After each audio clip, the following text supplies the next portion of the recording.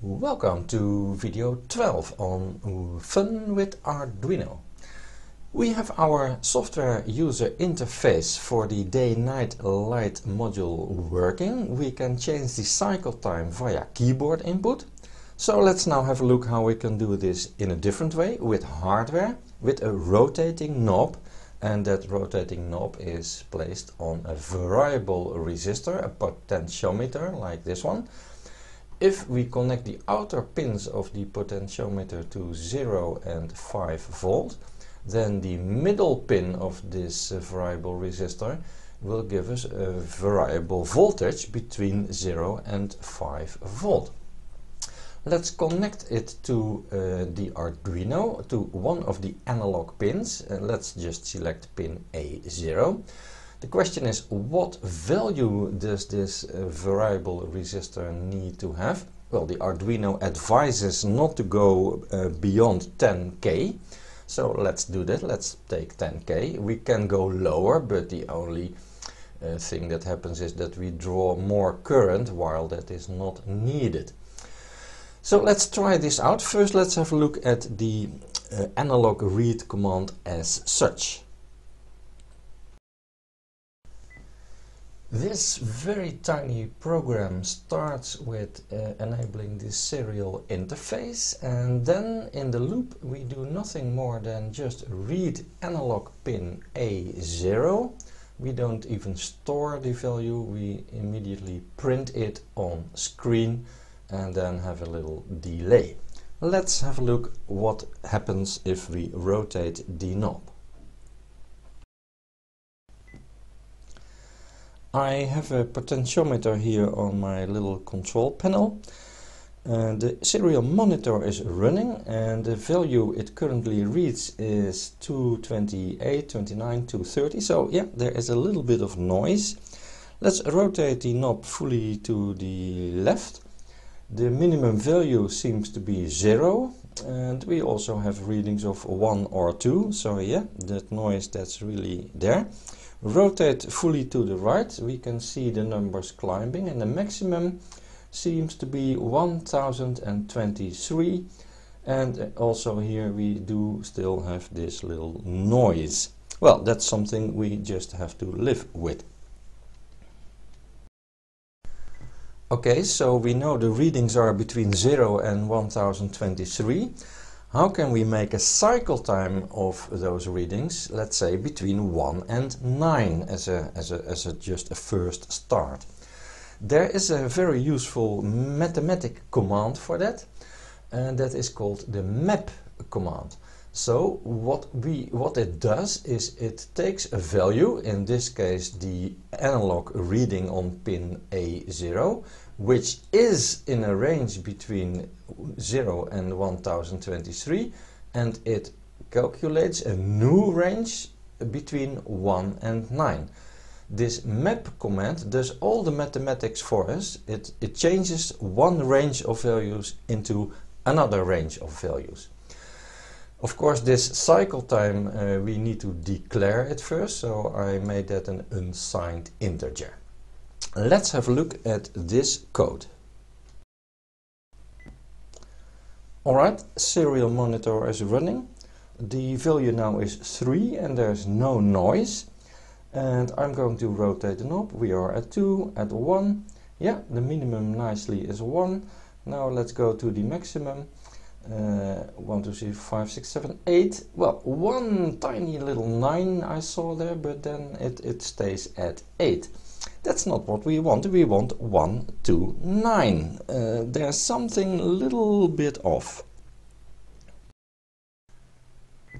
Apparently this map instruction converts the highest value of the input range, in this case 1023, to the highest value of the output range. And 1022 already is 8. And that's not what we want, so we have to smuggle a little bit. Let's say that this becomes 10, and then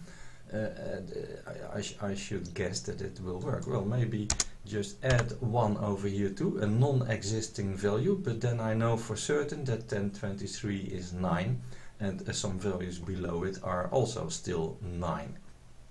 Let's try this out. Alright, serial interface is running again. I can change the numbers here with the potentiometer 5, 6, 7, 8, 9. Ah, this looks good. This is what we want. Okay, let's move on. Now that we have the range, the map function working, let's add this analog read to the code that we had in video 11. What I did over here is add our new potmeter pin called A0 as a define, so we can easily change it. Then I also introduced here a cycle time old. We need that because we want to print the cycle time only once when it is changed, like we have done that same trick here with the switch, remember?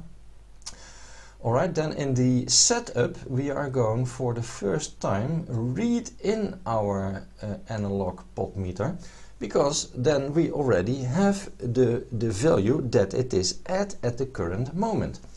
So this statement simply does what we did in the previous section. It reads it and it maps it to 1 to 10. Yeah, that turns out to be 1 to 9.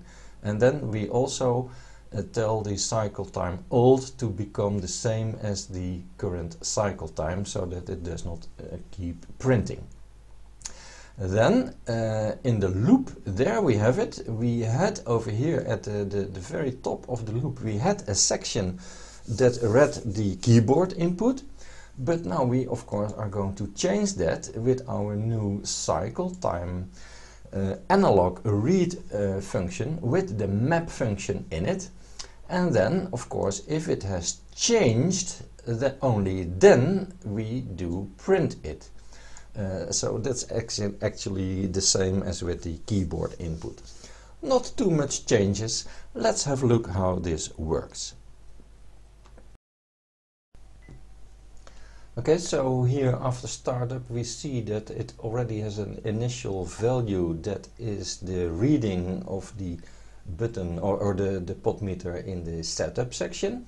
Now I can rotate the knob and we see that it changes. Oops, but it still has a bit of suffering from that noise that we saw before. Just at where it needs to change, it starts to print a couple of times, yeah, because then it cannot decide is it 1 or 2. Alright, but it seems to be working. Let's switch on the light now.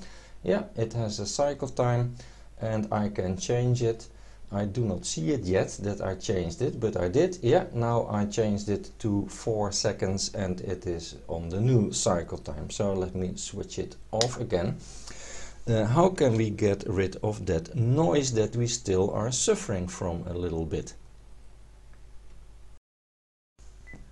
A very simple solution to get rid of that noise is when the cycle time has changed, just simply add a tiny little delay. 100 milliseconds will do. It's short enough not to notice it or to be bothersome, and it's long enough to get rid of this noise. Another change that I like to make is, okay, we do have an analog read that can go to 1023. Why do we have the output mapped to 1 to 9? We could make that a bit finer. So I changed it over here to 1 till 30 and then multiply by 10. What this does is that now we get as an output range values of 10, 20, 30, 40 seconds. So I can go up to 5 minutes, but with 10-second steps, so to speak. Of course, I also changed that, have to change that over here in the first setup section. So let me do that, times 10, that gives me 10 seconds steps. Let's have a test and see how this is going to work out. Right, system started, and let me rotate that knob so we can see it. 80, 70, 60, 40.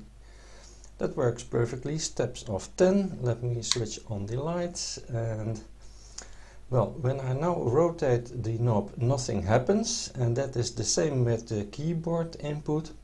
The cause of this is that we are using a delay statement to generate our timer, and during a delay statement the Arduino cannot do anything. So if I would really like to see my user input, then yeah, we have to wait till the cycle is over, so which is right now. Let me see if it goes up to 300. Yes, it does. So in the next video we are going to get rid of this delay statement such that we can continuously see when a user changes an input on the keyboard or on this rotating knob, that it is also printed out immediately. See you maybe back there. Bye bye.